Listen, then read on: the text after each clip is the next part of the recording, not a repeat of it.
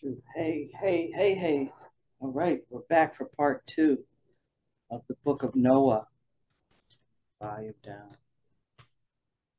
All right. So, like I said, this is chapter two, the Book of Noah from the Nazarean Bible. It's called the Holy Megillah, Nazarean Bible of the Essene Way. All right, let's go. Chapter two, the Incarnation of Isaac as Noah. Then behold, the time came for the fulfillment of the prophecy spoken by Abraham and Sarah that their son, holy Isaac, would come to earth as their sacrifice. And the time also came for the fulfillment of the words of the Lord and Lady that Lucifer would be banished from the earth. And the story of the fulfillment of those two prophecies now follows. The coming to earth of Isaac as Noah was in this manner. Abraham and Sarah, who lived within the temple of light, which is the seventh heaven, and is within the sun, came secretly to earth. Yea, on many occasions they came secretly to earth, but this time their purpose was different. Yea, this time they came to make a baby, for the time of the fulfillment of their words to the Nazarenes had come. For lo, many hundreds of years earlier Abraham had declared these words to the Nazarenes: Behold, Lucifer wished for me to sacrifice my son Isaac, and so I will, but not in the manner desired by Lucifer. Lo, rather than aid the work of Lucifer by performing the sacrifice he desired, we will hinder his work by sacrificing Isaac in the manner of the Lord and Lady. Wherefore, though Lucifer now mocks us, Elohim will have the last laugh. For the meaning of Isaac is Elohim laughs. Behold, a time will come when the Nazarene remnant is in dispersion and in need of help. Yea, there will be many such times, and each time the Lord and Lady and their servants Abraham and Sarah will respond by sending teachers and prophets from El Kush. But on one such occasion, behold, Abraham and Sarah will make a special sacrifice.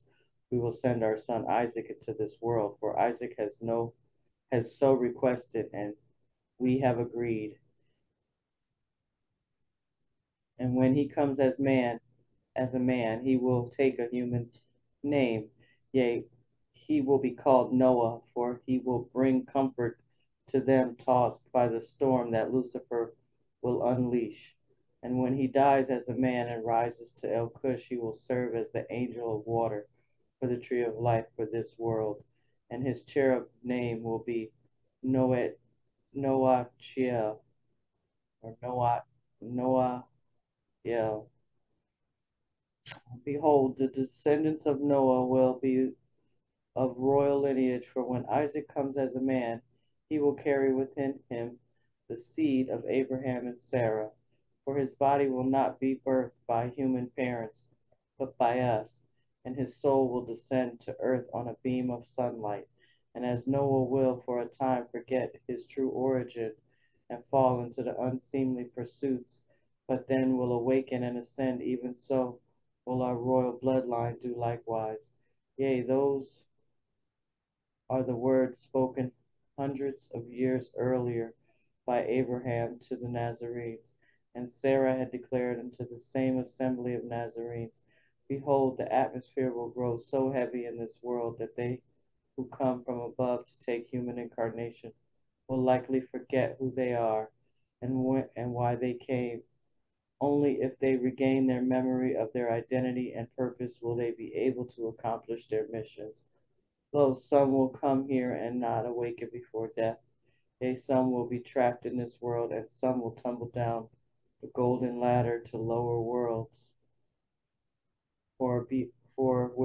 without memory of their identity or purpose, that they may fall into lower activities that cause the contraction of consciousness, and the more they fall, the less likely they will awaken.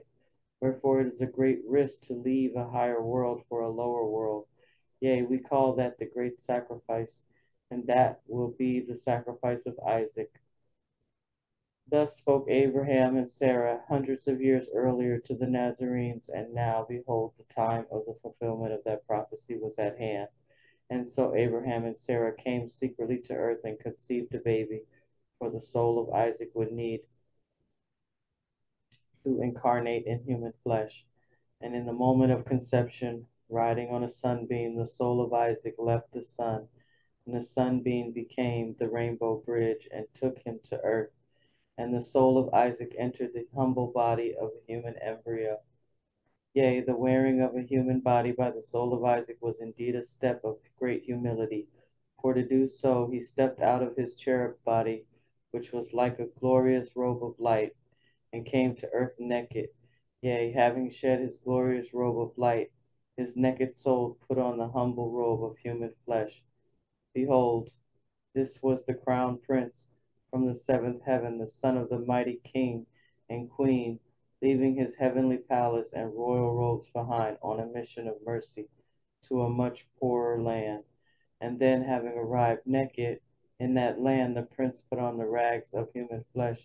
And so it was that this crowned prince of the seventh heaven, son of Abraham and Sarah, came to our world. Abraham and Sarah took their baby and placed him at the door of a Nazarene home. Lo, they knocked at the door, then vanished, returning to the sun. For behold, they had performed the act of sacrifice, and now Isaac must perform his. The woman who answered the door was crying, for lo, her baby and husband had that morning been slain. Not for being Nazarene, they were slain. Not for being Nazarene were they slain, for Nazarenes were near extinct and mostly forgotten, but to serve as meat, for a great evil had spread throughout the land, and some had embraced cannibalism. For the false Yahweh who ruled from his palace on the island of Attila had long demanded human sacrifice, and now also encouraged cannibalism. Yea, he told his priests, by this shall they all men know that you are my disciples, that you eat human flesh and drink human blood. For this is the bread and wine of my covenant. Do this in remembrance of me. Ooh, it's going to keep going. And so cannibalism had begun to spread throughout the land. For having first eaten animal flesh, it was not so hard to eat human flesh. Wherefore the woman who answered the door had found baby Isaac was crying, for though she was Nazarene and vegetarian, cannibals had slain and eaten her husband and baby. Finding Isaac on her doorstep, the woman was comforted. She said, I will name you Noah, for you bring me comfort. The woman whose name was Nechemah raised Noah as her son. Having lost her husband, she took Noah and went to live in the home of their father Isaiah. Where are we at? 10:21. Okay, chapter 3. I'm going to do it on the next one. Isaiah, grandfather and teacher of Noah. All right, guys. Thanks for watching. Stay tuned for chapter 3.